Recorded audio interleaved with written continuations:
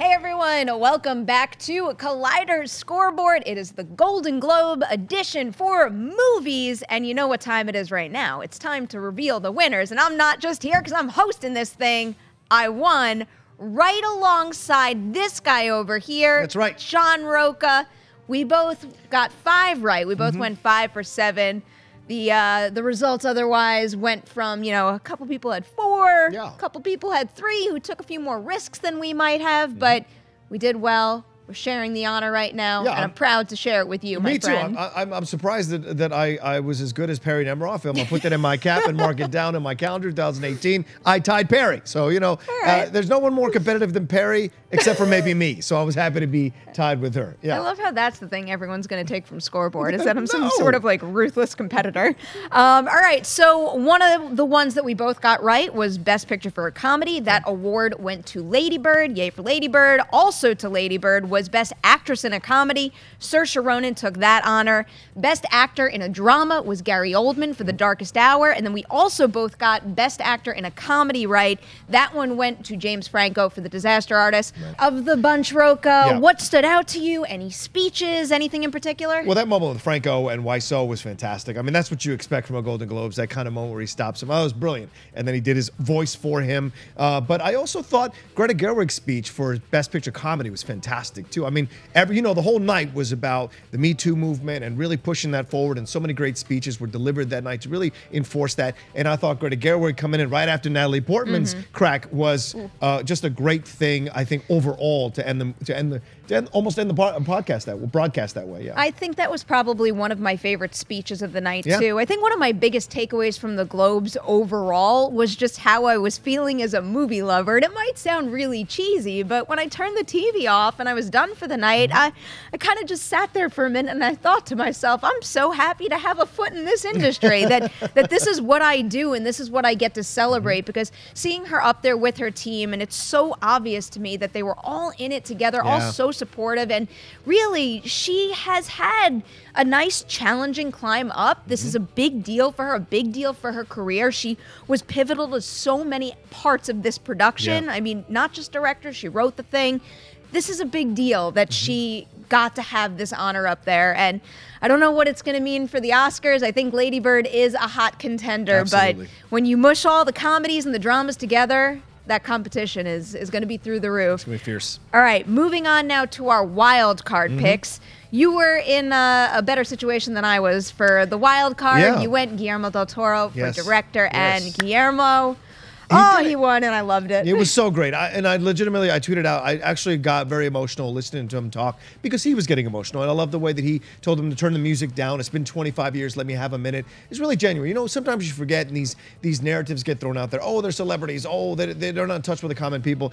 These people work really, really hard to bring their visions to life and pursue their dreams, pursue their creative goals. And Guillermo has been doing it for so long and has had some successes and some failures. And to him finally coming through with a film so incredibly beautiful. It is a masterpiece of cinema, The Shape of Water. You see how he reacted to his very genuine. It was one of the most beautiful speeches of the night. Yeah, I would say that was another one of my favorite speeches from the evening. He is just oozing passion and enthusiasm, and it's another instance where you just see the people around him that were part of that production, and you see how invested everybody is, how much everybody loves him, how much everybody loves what they made.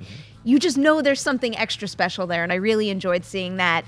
Now for my wild card pick, I went for Best Song, and I opted for Coco, which I did think, like, Above and Beyond was going to win. That's why I chose it as my wild card. But then the award was announced, and then This Is Me from The Greatest Showman started playing, and even though I was really pissed that it ruined my scoreboard a little, when that song started playing, I can't deny it. And really deep down, I did have a feeling that the Hollywood Foreign Press Association was gonna give The Greatest Showman some sort of honor just because of what the film celebrates and a lot of what the songs mean. But really, I can't be so mad. I think Remember Me is a fantastic song, but The Greatest Showman, I'm cool with that. Yeah, and it's an inspirational song. It's a pick-me-up song, and it's the whole soundtrack's incredible. Yeah. So it just made sense. And you're right. They nominated Greatest Showman, they nominated Hugh Jackman, and they nominated the song. So you knew something was going to come out of this. But I love this as a Latino. That's a song that was in contention. Guillermo del Toro winning.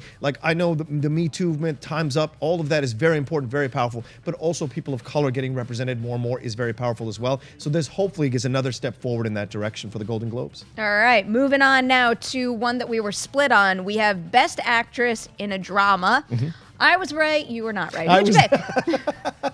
I took Sally Hawkins. I thought because the film was getting so much, I've got 7 nominations, I thought for sure they were going to give a little more look to what Sally was doing non-verbally throughout the whole movie, what Frances was doing so powerfully verbally throughout the whole movie and physically as well. So, but I took a chance. It didn't work out for me. I did go for the front runner. I went for Frances McDormand. Of course, she won. But I will say that if Frances McDormand didn't win, the one that I was going to bet on was Sally Hawkins. I also think the one that I'm rooting for is Sally Hawkins. And even when we do come to Oscar time, I mean, I just keep rewatching that movie, and she's so good. Not to take away from Frances McDormand's work in Three Billboards, because, again, another fantastic performance. But there is something about Eliza in The Shape of Water that doesn't just represent great work, but there's something about that character that just strikes that connection the instant she's on screen. And her relationship with Doug Jones as the creature and seeing them all there made me so happy. But with Three Billboards, clearly they had a very big night. Yeah. And after Sam Rockwell took his award and then Frances McDormand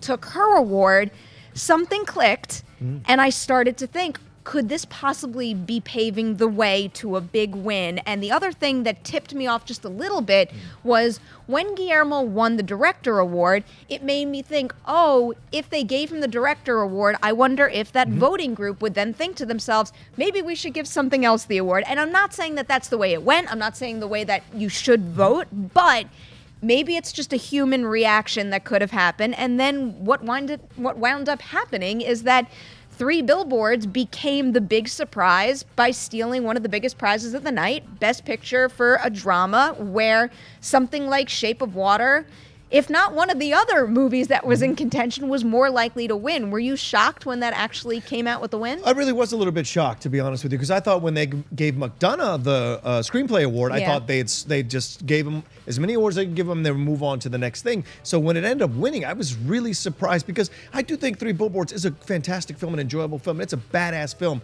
but I think Shape of Water is what people love about cinema, the ability to create those kinds of things in cinema. So I think that was going to end up being the one that won, in my opinion. I thought that should have been the one that won, but in the end, you know, you can't take anything away from Three Billboards. It's a fantastic victory, and it may be pushing them forward here into an Oscar push. So this is going to be interesting how this all plays out. Are they going to go with the larger, more visually pleasing film and a great story as well, or the more harder edge, grittier, more independent type feel for movie? I'm very curious to see where things go from here. I am happy that Three Billboards did get the writing honor, though, considering it's not eligible for a WGA award. So I'm glad it was noted here, because that is a fantastic script. But we're going to have to see how things pan out from here. Oscar nominations are not all that far off. So while we wait for those bets to be placed, Rocha, congratulations on tying with me. Yeah, so I'm tying with Perry. Not winning, tying with Perry. So thank you guys so much for watching this Scoreboard series. Another congratulations to that guy over there.